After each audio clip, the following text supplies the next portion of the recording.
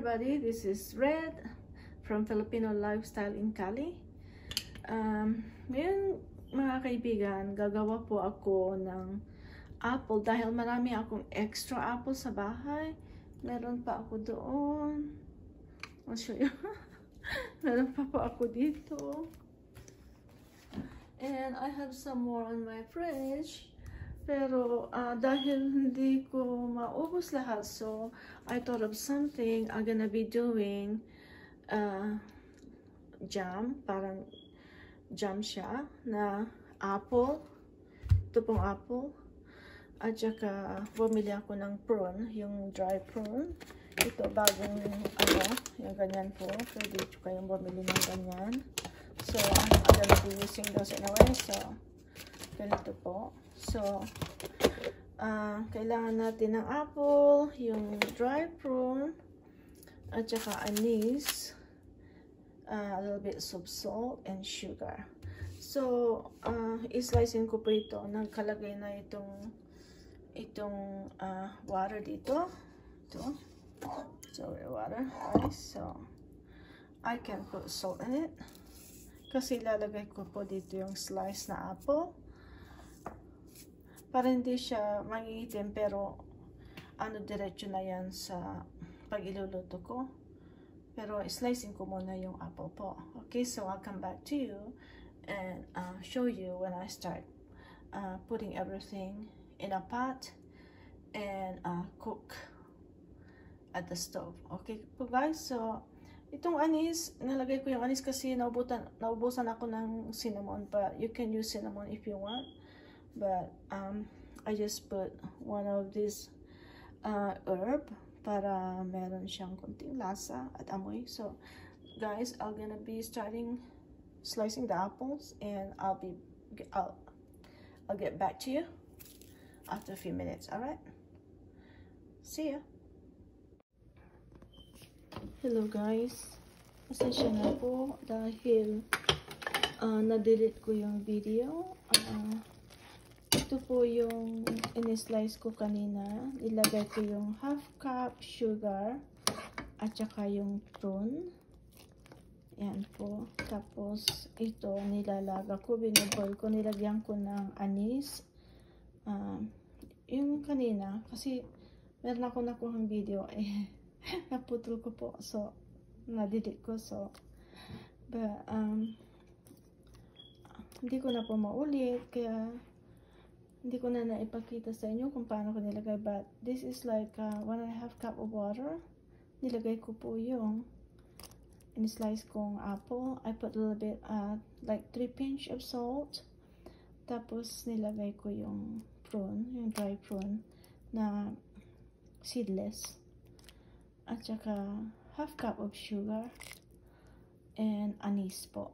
Yan, may anise. Makikita niyo yung anise. So, ito, i-boil ko lang po ito sandali. So, siguro abutin ito ng mga 1.5 hour. Yan, ganyan. So, nilagay ko lang sa slow.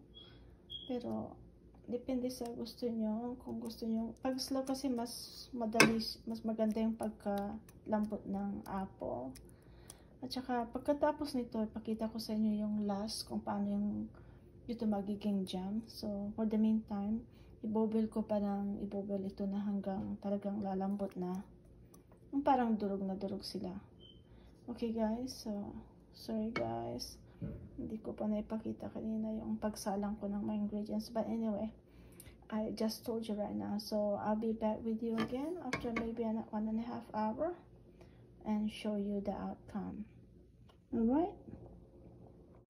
Outcome ng resulta ng ating apple at saka dry prune, diba? So, ang gagawin po natin guys is dahil lumamig na, pinalamig ko, no? So, patayin ko na ito. Pinalamig ko to, so i-grind ko na po siya sa grind natin kasi magiging jam ito, diba? So, okay, let's put in a grinder. Yung maliit lang gagamitin ko, no? Dali lang po, ha? Okay.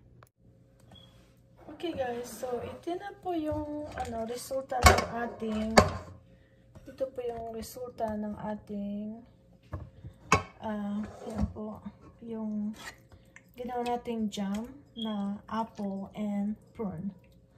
Okay, so ilagay ko po dito. Gamitin ko tong maliit kasi para pa konti-konti. Lagay natin to at i-grind po natin. Make sure na meron siyang sauce. Yan. Grind po natin guys. Okay, so let's grind it.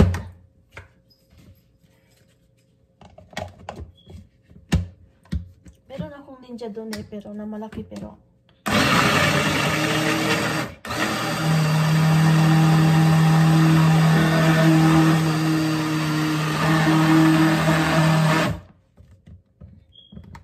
hindi na yata ito pakayanin guys. Let me see. Yeah, masyado yata ito very thick. Okay, so meron siya.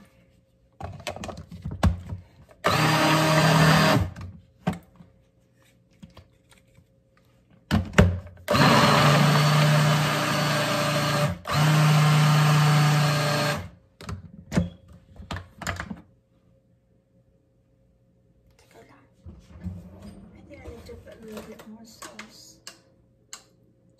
But it looks good. Actually, it looks good. So actually, it looks good, guys. See, look at that. See. So, see. So okay, let's keep going. Basta i-grind lang natin ng konti.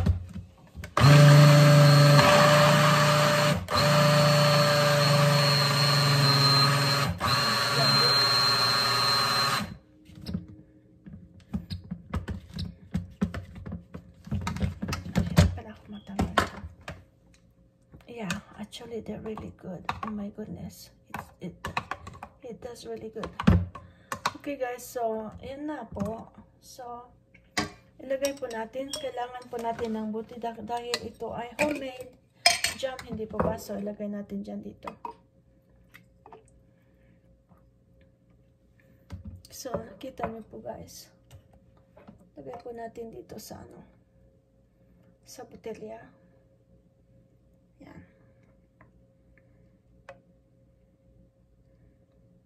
This is really good. Okay po guys, so I think that's good. We're gonna add put some more.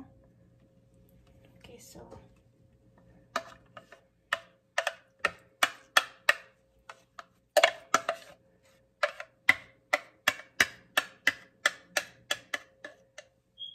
kita nyo po ba guys? Can you see it? So ganito po. Okay. I'm gonna put it right there para makita nila yan. Yan po guys. No? So let's put another one. Okay. Let's put another one. Let's put more. Okay pa tayo guys. So punuin natin itong botelya. So gawin nyo po ito sa bahay guys dahil ito ay napakadali at saka it will help your you know, para hindi kayo magkaka-constipate.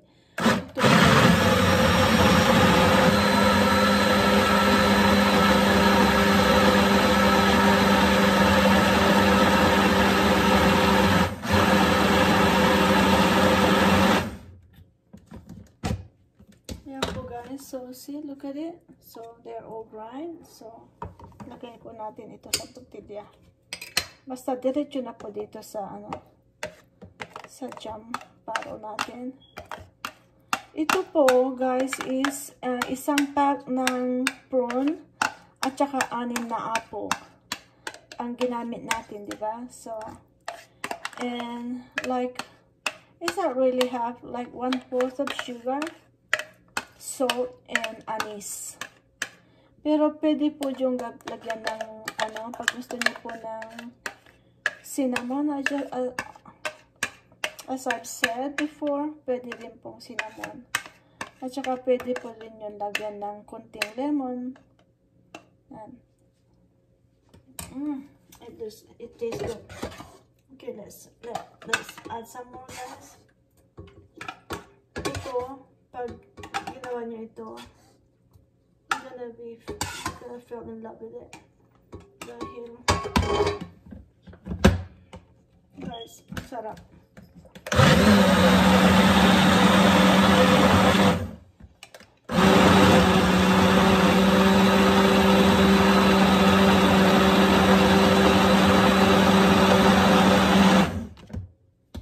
Alright guys, so see, look.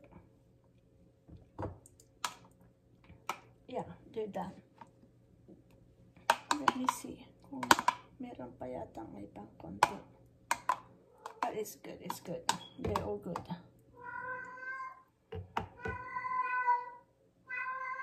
Yes, Kali.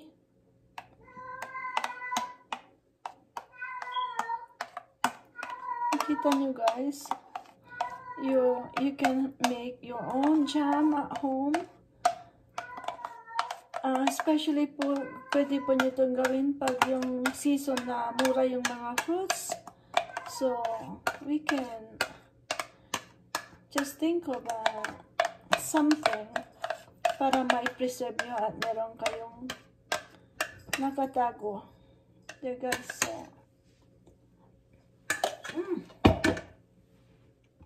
let me wash this one.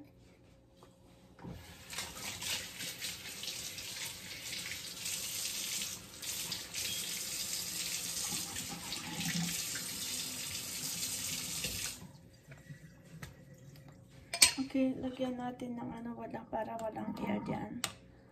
Para walang air, yan. Make sure na walang air dyan sa ano natin. Sa bottle natin. So, I do really love making jams guys at home. Yan. Meron na po kayong pang lagay sa bed spread. Okay.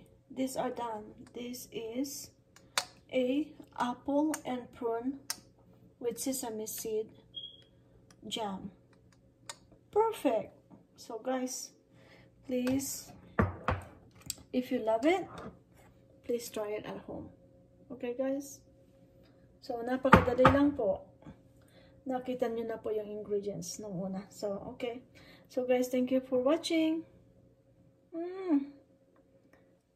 I love you guys. Please don't forget to click the subscribe button. And, you know, if you like it, click the like and share. Alright guys, I'll see you soon. Bye-bye.